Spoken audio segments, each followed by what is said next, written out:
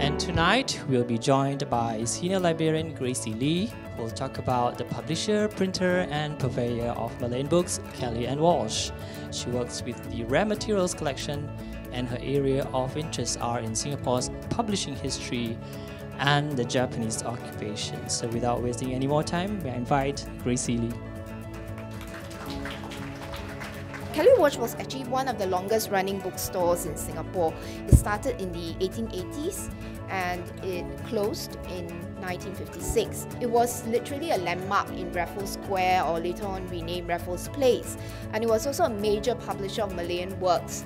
You can see here, this is Kelly & Co. It was mainly a bookseller.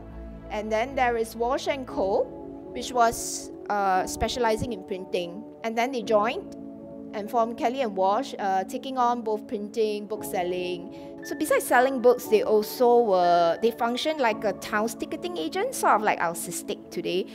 They sold music, theatrical performances, dances, balls, flower, animal shows. As part of its business as a stationer, Kelly & Walsh actually was known for its annual display of Christmas and New Year greeting cards. So it was a tradition that shoppers would look forward to. But what was most popular was what they call the best-selling local series, because these were designed locally in-house by Kelly & Walsh. So you have Malay Kampong, or you have pictures of Battery Road, Collier Quay, that kind of thing. And on the cards you will have in Malay, Selamat Tahun Baru, like Happy New Year. And the residents here would buy these and send them overseas.